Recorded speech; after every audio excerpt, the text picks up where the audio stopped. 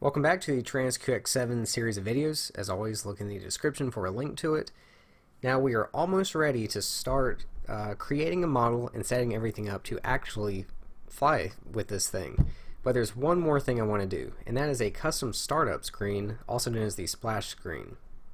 So if we power it on, Welcome to OpenTX. we see that OpenTX logo, but instead we're going to make something to replace that.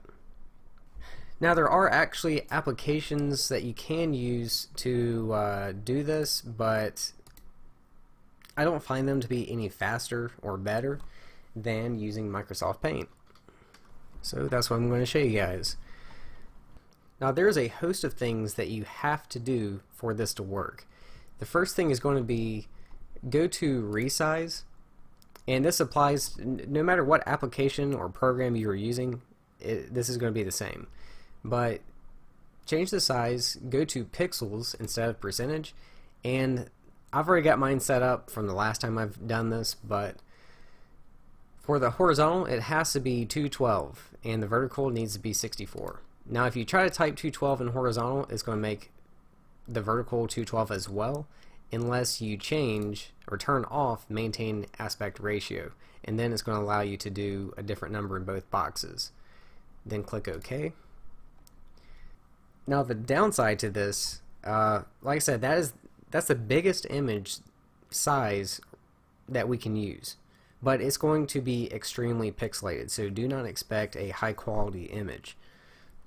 Next I'm going to go to View and zoom in a couple times, just make this box bigger, and then go back to Home. You can have a white background, but I'm going to do a black background instead with white text. So just click this little bucket to make the whole background either black or white. And by the way, it has to be black and white. There is no colors. You can put colors in this, but whenever you actually upload it to the Taranis, it's going to look like crap. Now I'm just going to do text and keep it simple, but if you want, you can actually import an image. But like I said before, you don't want anything that has too much stuff going on, because it's going to look extremely pixelated and you might not even recognize what you're looking at. But if you want, you can, go to File and open up whatever picture you want. So let's make this box bigger. Actually, let's just do this. Let's make my text white.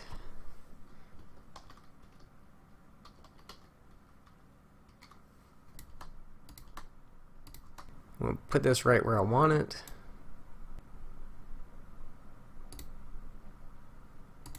And now you can see the pixelation that I was talking about.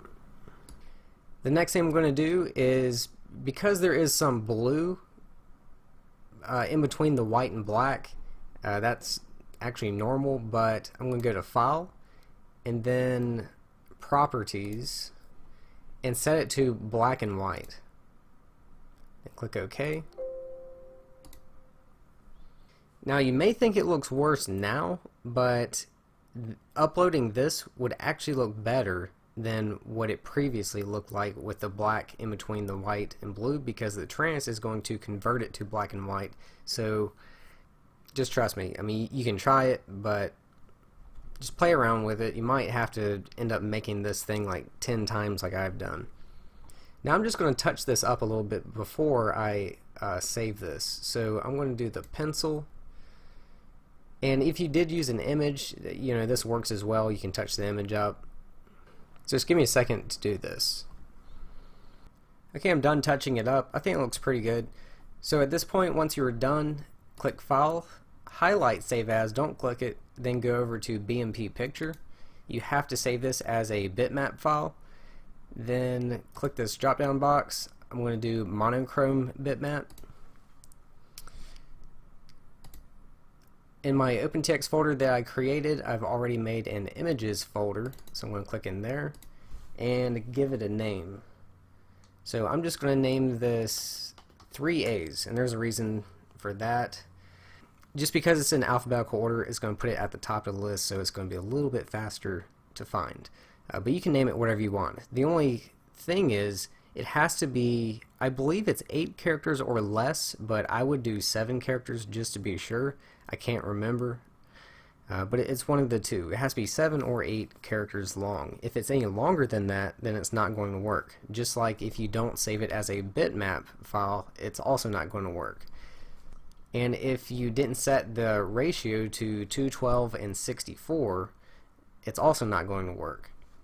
So I'm going to save that, click OK. Now let's get it into the Taranis, and it's not as easy as just placing that file into the SD card. So like we've done many times before, hold both of these in, power it on, plug in the USB cable. And for this we need to go into the OpenTX companion that we downloaded and talked about in a few videos back. So let's click Read Models and Settings from Radio, then click on the Settings cog. If you have not already set up your SD structure path, which is something that I forgot to mention in the SD card installation video, we want to click on Select Folder and choose the directory that the SD card is in. And for me, I know that my Taranis is on F, but my SD card is on E. And you may have a different drive or directory. But for me it's E, and I know it's E because when I click E, all these folders come up that's on my SD card. So I will select folder. Now for splash screen, select image and find where you saved it. And here it is. So I'm going to click that, then click OK. Now normally whenever you make any setting changes to your models or anything like that, like you could do here, then you would do write models and settings to radio, but for the splash screen you have to upload firmware. And if you haven't downloaded firmware yet, then you can watch my video on how to update the firmware, but if not, you can just click up here and then download firmware, and that's going to give you the newest version of firmware. So now we want to write firmware to radio.